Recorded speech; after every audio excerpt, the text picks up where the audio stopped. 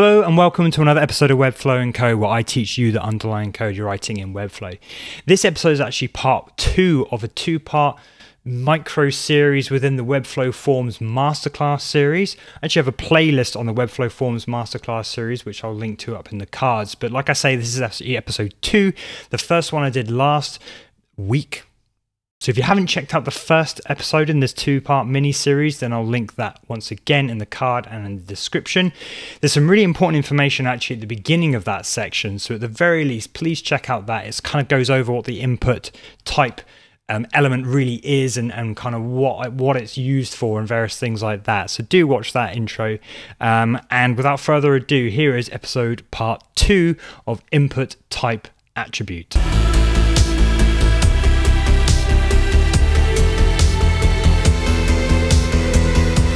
Now the input type file, this is actually a component that's available to us in Webflow, but only if you have a certain plan. We can still use input type file with custom code, but just know that the file itself will not be submitted to the Webflow backend. So this is if you're using a custom kind of backend, or you're sending it elsewhere.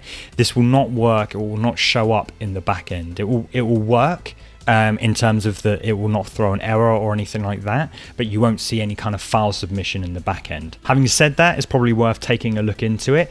The input elements with type file lets the user choose one or more files from their device storage. The files then can be uploaded to using a form submission or manipulated with JavaScript using the file API. And we're not going to get into the file API or anything like that this episode, but maybe something we look into for the future. So do let me know if you want to kind of look into these different APIs of the different form groups. Scrolling down to our summary, again, the change in the input is the events we listen out for. But what's worth checking out here specifically is the accept, capture files and multiple attributes that it can actually use. So accept actually tells it, and you can see an example of it up here.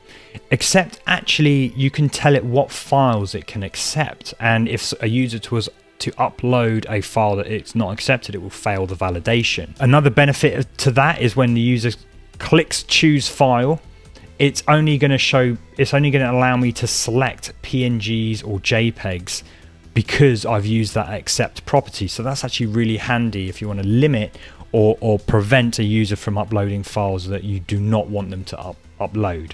So here's a bit of documentation just lower down in the on the page. Scrolling down, I can see an example here, but you might have to do a bit of research if you do want to limit the types of files, and if it's a bit more complicated than just a JPEG.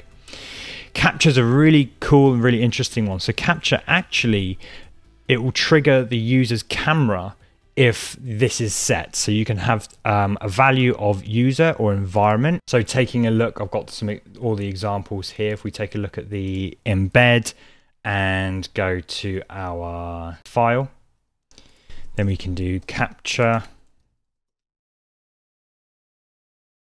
user,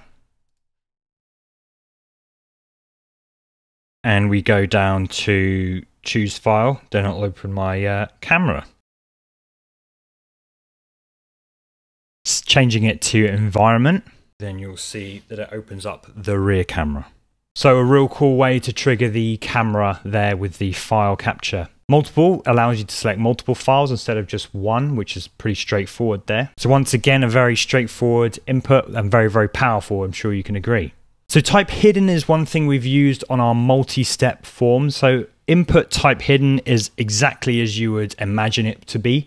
It's an input that can hold a value, but it doesn't actually display anything on the page. This could be, obviously, in our multi-step form example, we are able to pass data through and allow that data to still be submitted in the next stage, but hiding it from the user so they shouldn't easily be able to manipulate it. So input type image, again, input type image is a very, very interesting one. So essentially this takes a source, which is of an image, and it will display that image. And essentially this will actually submit the form. It's not abundantly clear that this is something, you know, if you were to upload a picture of a wombat or something, that is going to submit the form, but it does. And you can see that in the description here. The other element to this is that there are a bunch of attributes that you can apply to this that actually override everything that you put in the form attributes. So this is the post, well, you can see here, this is the action, this is the enc type, the method, and whether it validates or not. So this is really powerful, but also quite sort of dangerous and can be very, very confusing, especially when you're trying to reason about sort of the website, the code, and what it's doing and how it's working. But just so you know that if you were to use an input type image that submits the form, and you can obviously override where the form submits to, the actual types that it can expect, and the method and various things like that, you can kind of go through here and take a look at the result or the impact of adding different types of attributes can do.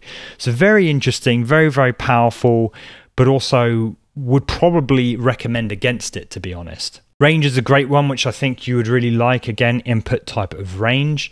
Input type elements of type range lets the user specify a numeric value in which must be no less than a given value and no more than another given value. Okay, so the default, if you don't set a min or a max, is 0 to 100. So you can use this without providing any attributes, as you can see here, but there are some more really interesting things you can do with this element. So the step attribute on this one actually means that you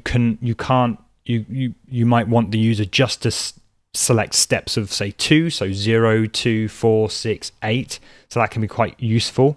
Now, the really powerful thing on this particular attribute is the list. So we took a look at data lists in the previous episode, and you can do the same here with this element, but it responds slightly differently. It actually changes the UI. So here's an example of adding a data list, and you simply put the list and then the ID of the data list that you want to use. So these match up, and you can select different values that actually form as ticks above the range slider.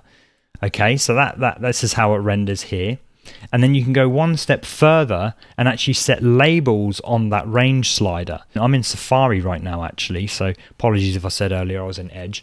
So I'm in Safari right now, so you can see Safari is not actually rendering it. So jumping into Edge, Edge also doesn't render it, but it's interesting to see that what you can do. Obviously, they both render the ticks, but they render it slightly differently. And then the other final thing to take note of it is actually changing the orientation. And the documentation here recommends or suggests different ways you can do it that work in different browsers. My personal recommendation is to actually transform it using the rotate 90 degrees, because you can have varying degrees of luck. Here you can set the width, the height greater than the width, and that will actually try and render it out. But you can see here in Safari that it's not respecting that. But actually rendering it here, I think most browsers will work when you just rotate it using the transform property. So input type range, very, very powerful, very, very interesting. You can actually select the different values of cowbell there. So working our way down, we get to input type reset. Now, I actually think this is a very underutilized input type. What input type does is essentially it resets all the values of all of the input types in your, or all of the inputs in your form. So that we can just see there's one input here. But if there was multiple, it just resets them to their default value. This can be a really intuitive user interface element to help users just quickly erase what they've inputted into a form. But beware, it does reset the whole form. So we might use something like this on our multi-step form, where each form on each page is actually just made up of a few inputs. Not really much more to it other than that it's a really underutilized input type. Input type search. Now, this is once again just an input text field essentially, but we're letting the browser know that this is used for site search or various things like that. Right now, there's not really a lot going on in terms of user interface, like difference in user interface, but there may be down the line, you know, browsers might choose to implement a magnifying glass or something like that, slightly different user interface for type search. Similarly, we have input type URL, which accepts an input type URL, and of course we get the benefit of the form validation kicking in if a user doesn't insert a type of type URL. You can see here that in the example they're enforcing HTTPS URLs, which is quite handy and a useful tip. And scrolling on through again, nothing crazy going on in terms of what you're able to do with it. So there you go, a whistle-stop tour of input type. You can see it's a very powerful element. You can do many different things to it, and the great thing about it is that it gracefully degrades down to an input type if a browser doesn't support it. I hope this wasn't too boring, just kind of going through the documentation, but I do think it's important that on this channel, I actually teach you how to solve your problems yourself. I don't want to give you, clonables or copy paste things, because in my opinion, that's not learning. So just dipping into the documentation on this particular episode might have been more appropriate than actually typing out the code and just going through the code. So that'll do it for this episode. If you enjoyed it, then please show your support by hitting the like button down below. If you want to stay up to date with the Webflow Forms Masterclass series, then please make sure you subscribe and hit that bell notification so you are notified when I release the next episode. I'll be in the comment section below, so if you have any thoughts, questions or suggestions, then please let me know. I'm always happy to respond to you guys, and until next time, happy no coding.